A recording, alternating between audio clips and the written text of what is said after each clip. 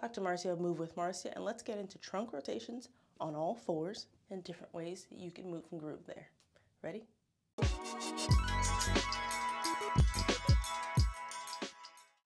Trunk rotation is an integral part of us moving our spines. We are beings that do not just move in the forward and back and side to side, right? We twist and we move. So being able to twist and move at all parts of our spine, super important. So this is why trunk rotation is important. So you can get on hands and knees however you get on hands and knees. So if that means that your struggles on something, then sure, go for it. But either way, you get into hands and knees, and then you have a few choices. First choice is to move without using any tools, right? Move the trunk rotation. So you can have a straight arm and reach up and across towards the sky. You can have a bent arm, maybe put hand behind your head, but we're not starting here sinking. We're starting active, pushing away from the ground, hand squeezing, elbows pushing up. Then I'm twisting open and coming down as much as I can. So whether you do that with a straight arm or bent arm, you can try out both. And again, you can be doing it from a modified position. I get the same motion here.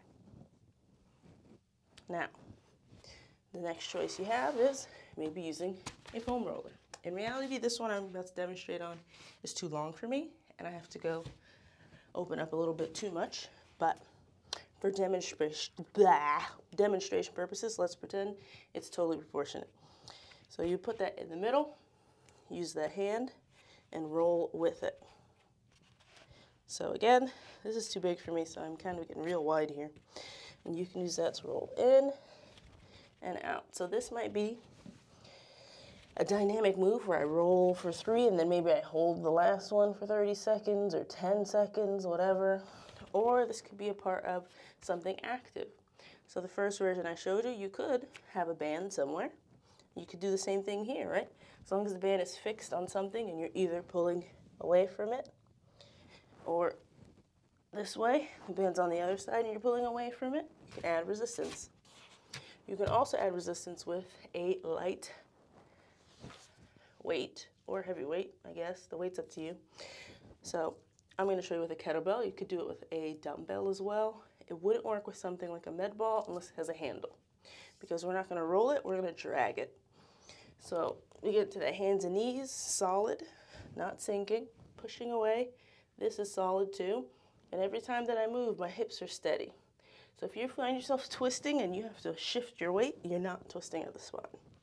So to do it with the weight, you reach and twist, drag it back, reset. Reach, twist, drag it back, reset. Reach, twist, drag it back, reset. So that can be a pretty good strengthening exercise, good warm up, good loosening up. You can make that very intense. You can make that very chill. As long as you know what you're doing and why you're doing it, you can make rotation on the floor work for you. So hopefully that made sense. Comment down below if you have any questions, comments, or concerns. Otherwise, hit that thumbs up so I know you like this video. Subscribe for more videos, and hit the bell if you don't want to miss when I upload every Saturday. Maybe you don't know what day of the week it is anymore. I usually don't. Doodles.